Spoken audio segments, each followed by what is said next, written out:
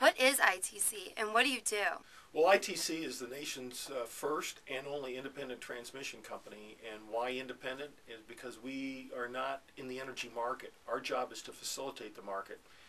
What I try to tell people about that is imagine that you're flying in an airline or you're in the airline business, and you find out when you come into Detroit Metro Airport that the airport is owned by Northwest Airlines, only you're flying on an American flight.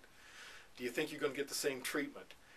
Independence in the energy business, especially when you're a transporter, is very important. That gives you, the customer, access to the kind of power you want uninhibited. What is the future for renewable energy? I truly believe that if we stay focused, that it can take us to places where we never dreamed possible. As a country and as a state, we're an energy consuming country, we're an energy consuming state. Our lifestyles are centered around cheap energy. My belief is becoming more efficient. We can enjoy our life just exactly the way we had it, but we just use less energy. And that creates a tremendous number of jobs. Imagine all the homes that we have to modernize. There's literally hundreds and thousands, millions of homes. We have to start to use less carbon in our production of energy. In our transportation of energy, we have to become more efficient. We absolutely, as a country, are a wasteful country when it comes to efficiency. And we're the most wasteful country in the world and the highest consuming country in the world. That is not sustainable. In a world economy, it is just not sustainable.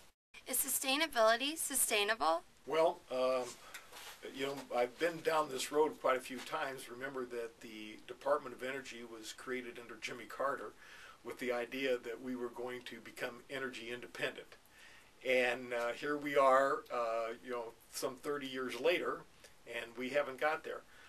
I believe that if we had to have the leadership in the government to keep us focused, because we are a short, focused country. We like results quick, and this is not a results quick event. We have to transform all of the energy production in this country. That's not going to happen overnight.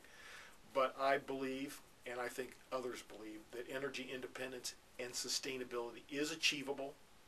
We have to do it with a passion, and we have to do it because we have to have energy for our kids and my grandkids and their grandkids. This country is so important, and it's there. When I look at some of the work that we're doing in the Midwest, in the Plain States, and I see the quality of the wind and the price that we can produce it, we can produce wind and deliver it for less money than we can from any of the fossil fuel sources that we have today. And so here's one whose future cost is zero, whose carbon footprint is zero, and whose total out-of-the-pocket cost is less than anything we have, any technology we have today. And I just ask myself why we're not doing it.